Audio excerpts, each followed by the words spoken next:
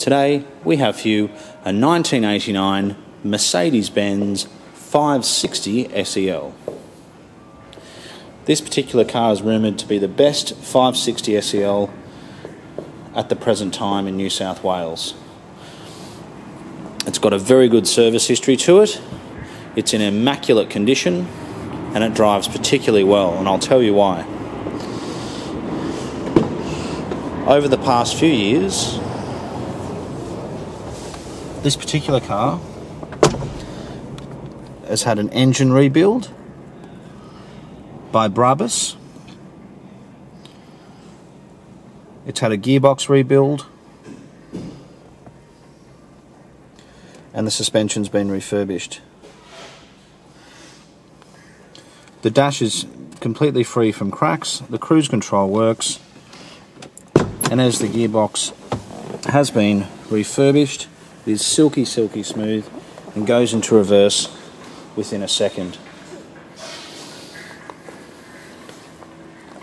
This car's been owned by a member of Mercedes-Benz Club and came from Moss Vale in New South Wales. It is gun barrel straight down the side. As you can see, it really is like a mirror. We're finding it harder and harder to find good examples of the W126. As it's a long wheelbase, it's got plenty of leg room, and you've even got your additional switch in the back for the seat. The wheels are in absolutely immaculate condition. Not a single mark. This car does have 4 Continental tyres in new condition. I believe this colour is called smoke silver. These were seriously expensive cars when they were new.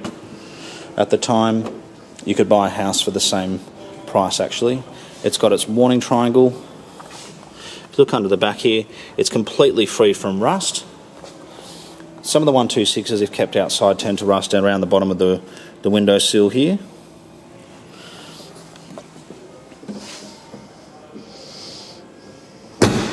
This car has also had the suspension refurbished. As you may be aware, these do have a self-levelling suspension. And I guess, for lack of a better description, it's a 560 which has had a lot of money spent on it, but all that money's been spent on the right things.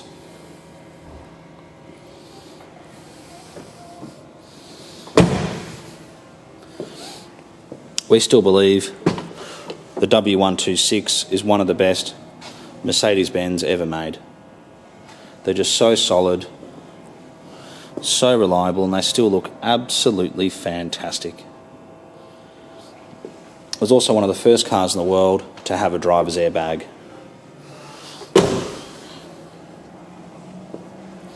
There was a similar Mercedes-Benz W126 featured in the motor show around 1990, where a family called the Nice family were involved in a car accident in Melbourne, and they had a head-on collision at high speed, and the family of 4 stepped out of their W126.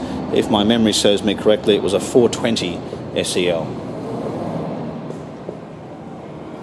So if you are on the market for a W126, if you do want to buy what we believe is the best example available at the present time, please give us a call.